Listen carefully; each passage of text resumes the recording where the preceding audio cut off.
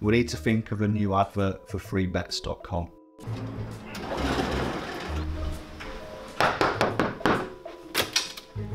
Get your best betting offers from freebets.com. Yeah, that'll do. The following deals are now live. This is Lewis Hart for Boxing Social in association with Empire Fight Store, Forged Irish Stout, freebets.com. Delighted to be joined with Dalton Smith. We're here in Sheffield for a big night GBM. I suppose when it comes to Izzy, the levels and levels are stepping up every time. You've obviously got Thomas Asomba fighting. Looking forward to tonight's action? Yeah, I'm looking forward to it. Another great GBM show. Two Steel City lads on the card. Liam Cameron, Thomas Asomba in his European title defence, and I think it's going to be a great fight. The setup, you see the production, what goes into these small. I don't think you can call it a small hole show. The setup, what Izzy brings to this and GBM. So yeah, I always enjoy coming to these shows. Does it show how much the levels are stepping up in the UK? Because Izzy's doing a great job, but it's not just Izzy. There's loads of sort of, you could call them small hall promoters, but let's say promoters who don't have big TV deals. The levels are stepping up and the production is stepping up. That's exciting that boxers who necessarily wouldn't get that experience are getting that experience. Yeah, I think they're having to step up as well, because the opportunities what are coming to these shows.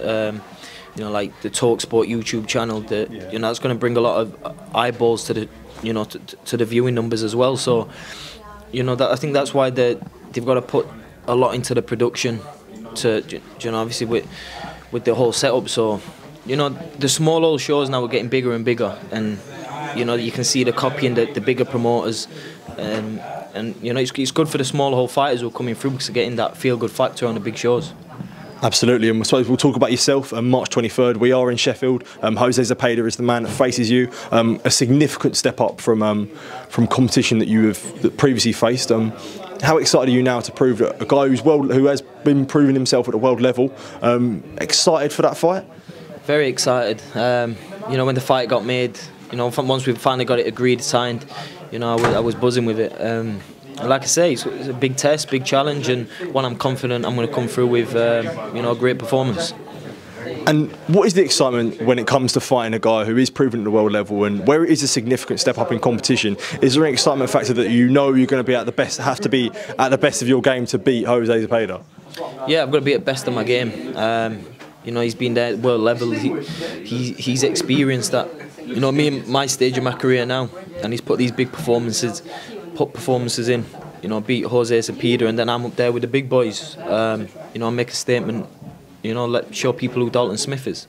Do you feel like with yourself that you have shown so much already, but you're going to show even more when the levels do step up, and even this year, God knows where you could be at the end of 2023? That's it, and when the opposition steps up, that's when it brings more out of you. You push more in training.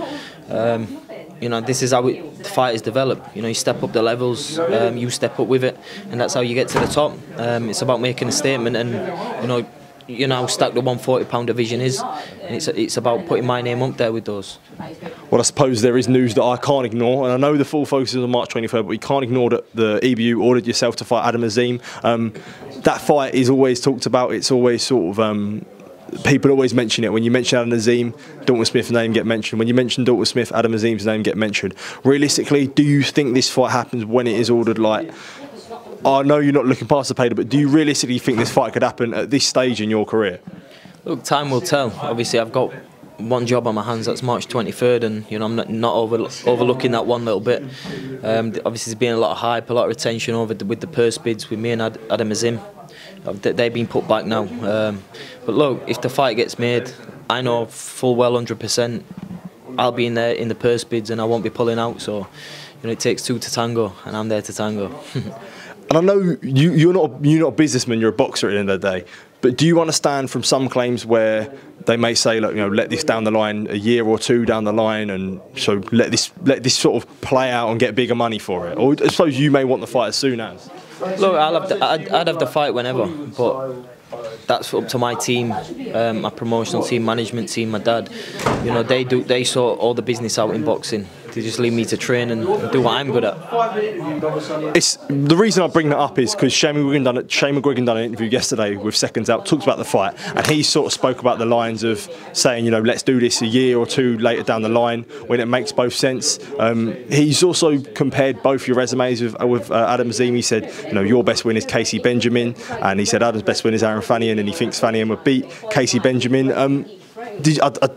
Have you seen much of them comments from Shane? What do you sort of make of those stuff? To be honest, I never watched the interviews. I just get on with my own stuff. But look, you know, you look at the opposition. I've definitely boxed better opposition than Adam. But you know, it's all, oh, he's done this, he's done that.